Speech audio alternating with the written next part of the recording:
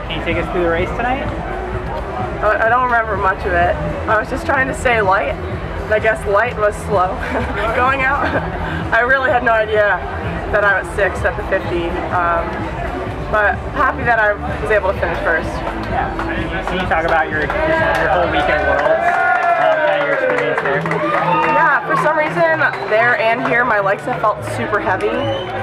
This has never really happened to me at my big meet of the year before, so I'll talk to Arthur already about that, and we'll work on that going into this next year. But started off Worlds a little rocky, knew that I had a 50 in me, and so I tied my 50 American record for the 3rd year in a row, exact same time, and then was able to stay calm on the relay, and I knew that I had to stay calm and had to fill my role and not let the team down on that relay, and it was a fun one.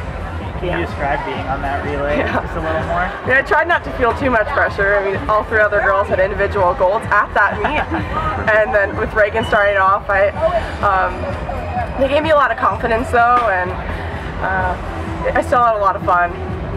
Yeah. What's it like watching Reagan and then just all the young kids at this meet performing at such a high level? Oh, well, Reagan's awesome.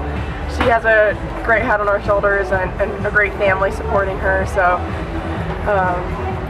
she has a lot more ahead of her, and I'm excited to see what that is, and it was awesome to be at the same meet where she broke those records and where history was made. So we've got to, with Simone and Lily, we've been on the same relay for a few years now, so we've got our rhythm down, and it's fun every summer being on that relay with them.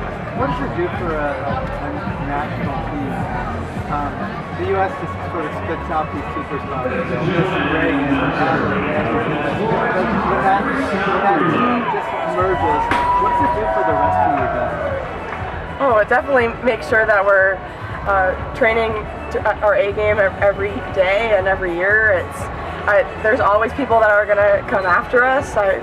My spot is not secure, and I mean 4 years ago I wasn't even anywhere to be found, so I've definitely I got to keep working hard this year, and really excited for the future of USA Swimming.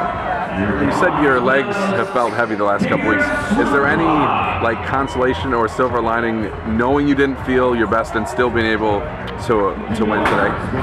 I think so. I'm glad that I came. I mean, Haley Flickinger encouraged me to come. She did the same thing 4 years ago, and she said it was horrible, but she was so glad that she gave herself a chance. And so I wanted to give myself another chance.